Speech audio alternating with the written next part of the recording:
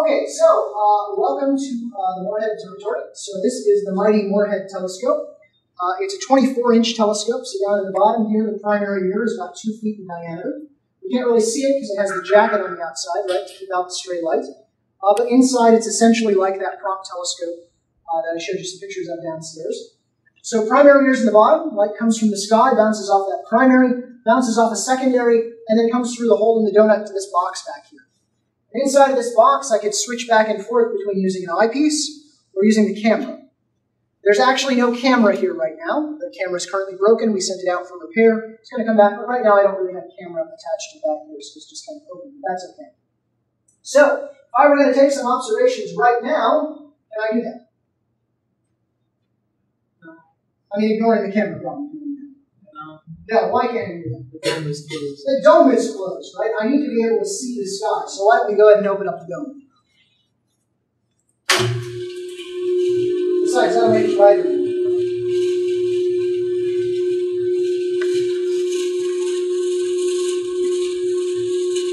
So ignoring the clouds, now we have the dome open. We can finally take some observations.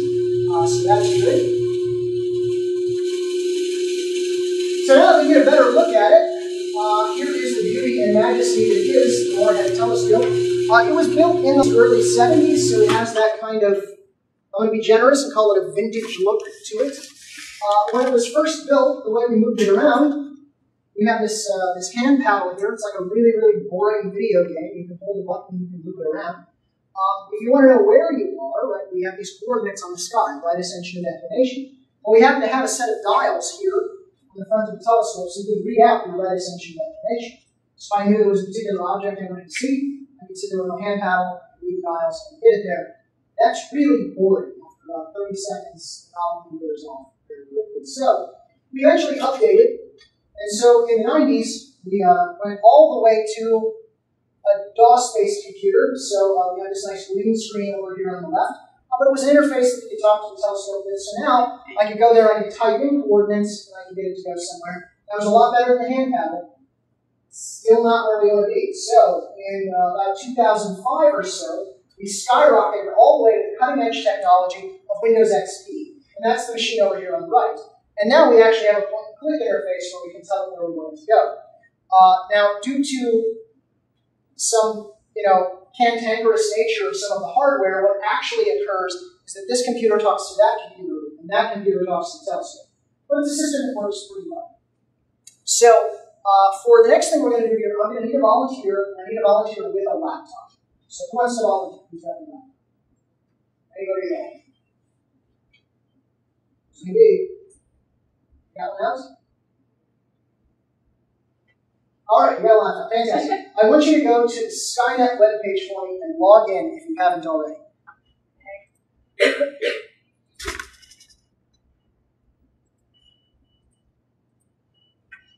All right, let me know when you're logged in there. Okay, fantastic. I would like you to go and add an observation. And so in this case, I want you to search for an object, and the object I want you to search for is M81. So the letter M and the number 81.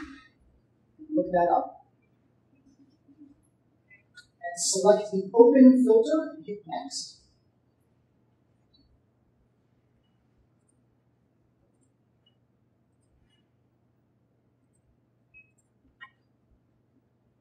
And now you have a series of telescopes to choose from. Remember, guess which one you want to choose. So you've chosen Moorhead, hit next. Okay, so then I want you to take one exposure of about 2 seconds. It doesn't have to be exactly 2 seconds, but right around there.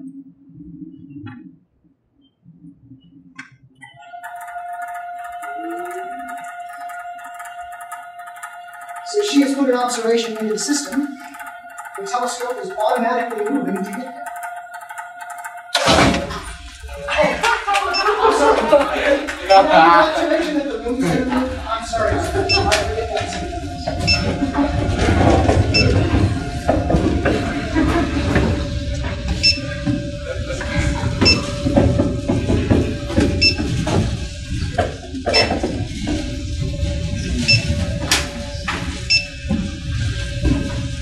So you see what I said about the dome rotating very slowly? This is why why we can't really afford to use a slit dome down in Chile. The telescope is already there. The telescope's ready to go. It's just waiting on the dome.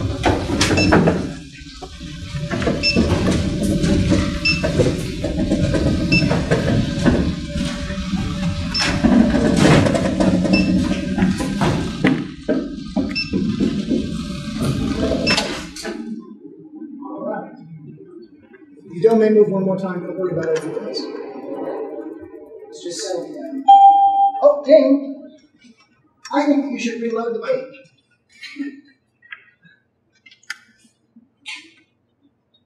Alright, if you reload the page, do you find that your observation is now complete?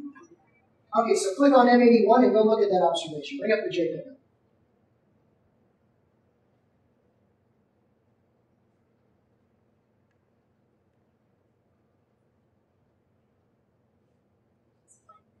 Let me see that. I don't know. I want to show that. All right, here we go. Behold the majesty of M81. The most wondrous picture you have ever seen. The exquisite detail. Okay, it's just a black rectangle, right? So why is it a black rectangle? Why can we not see M81? I can think of three reasons.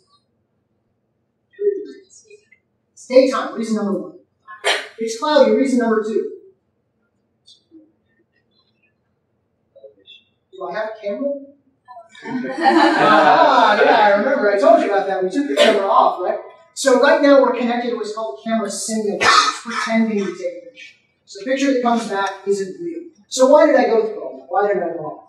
Well, this was the illustrative point, right? When you put an observation into the system, you're not just lobbing it off into the ether, into some black hole, and something comes back from somewhere. When you put an observation into the system, some physical piece of hardware somewhere in the world is going to respond to that. Okay, you're going to reach across the world, 4,000 miles away, the other side of the planet, and you're going to bend that telescope to your view. If you don't think that's cool, you're not really thinking about it hard enough. But there's always a physical thing that you are actually moving. So, with that in mind, who else would like to move the telescope? All of you, that's great. That's what we're doing. So everybody got your laptops. And now we're going to subdivide further into two groups. So everybody on this side of the room, I want you to put in observations of M81. And everybody on this side of the room, I want you to put in observations of M44. M44. You guys, M81. You're welcome to put a second one in if you'd like another black rectangle. Yeah, use the open filter and choose Moorhead.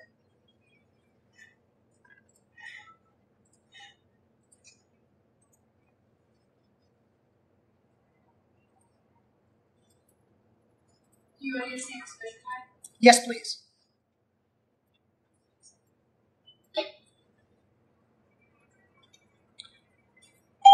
All right, Jay Osad, that was yours. You hear it just happened?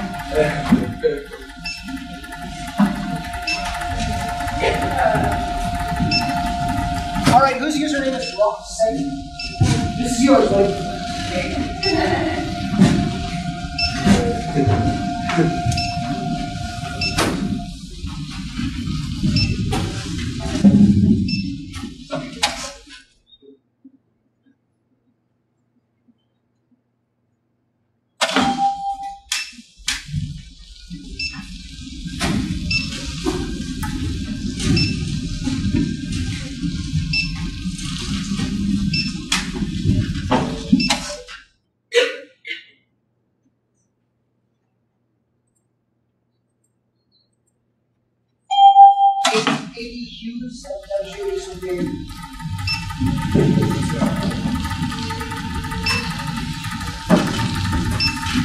Now where are we going?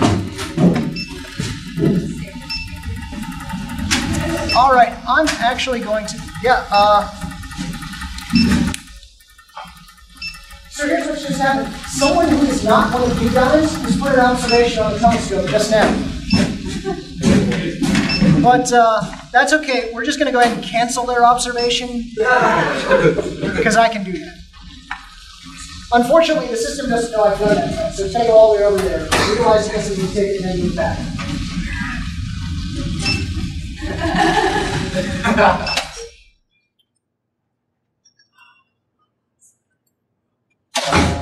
Now we're going to go back to you guys. So each and every time you guys put an observation in a physical telescope over. By the way, how many other classes have you taken where you guys have moved the room? Anybody? Three? You've taken 3 other classes. Always one in every crowd.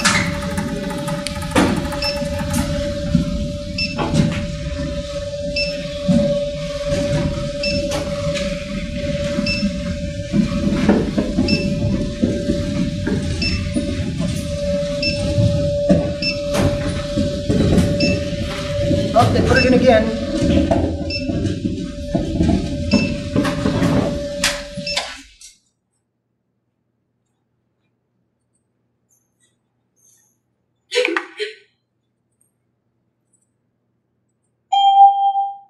All right, that was Constance. Constance, anybody? That was you. You just went in. That was N. Leonard.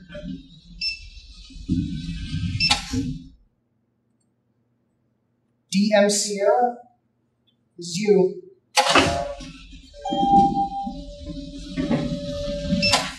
RM Howell. That's you. So that's funny. We're getting everybody on one half of the room. None of you have anything. Why that is. That's kind of odd. N. Leonard. That was you. All right, now we're moving. Now we seem to be headed over the area of first. So that's kind of weird. Was it just a coincidence that everybody on this half of the room got it in first?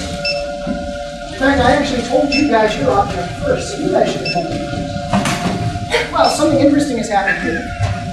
So, whenever you put observations in the system, you're not the only person using the system, right? I illustrated that just a second ago. I got an observation from not one of you guys. So, we have to break ties somehow, right? And there are 2 basic mechanisms by which we break ties. One is that priority level, right? So you guys have access to priority level 5. I have access to priority level 1, so I can trump all of your observations if I want to. Now, I'm not going to do that because I'm a nice guy. You guys are at priority level 5, so that's one way to do things. But wait a minute, there are like 300 other people at priority level 5 who are all putting observations in at the same time. So how are we going to break ties? There are a couple of ways we can do it. We can go with the dibs system. You know, the first one to say dibs gets it, the first one in wins. We could do that, but that's not what we actually do. We've instead chosen to go another way, and that way is to go with whatever object is higher on the sky wins. Why would we do that? Why is higher on the sky better? Sorry? Not necessarily. If it's low on the sky, you can set it. And then I have a very short period of time. Sorry? Less movement? Possibly. So the real issue, I'm going to actually answer my own question by asking you a different question. Why are sunsets red? Sorry, scattered. The atmosphere is scattering the light. As the sun gets lower and lower on the sky, as it gets closer to the horizon, it's going through more atmosphere than if it were higher in the sky. Right? So the lower an object gets on the sky, the more its light is going to get scattered. So I get worse images low on the sky than I get high on the sky. So all other things being equal, we choose the one that's going to give us the best image. So we choose the guys who are higher on the sky first. And since M44 was higher than M81, it went and did all of the M44 jobs because they were all essentially high with everybody except for height. And then it went and did all of the M81 jobs. Okay? Make sense? So now you see why the system is kind of set up the strange way it is. And now you believe that when you put an observation in, something's going to move. And is that not cool? Fantastic. So any questions? All right.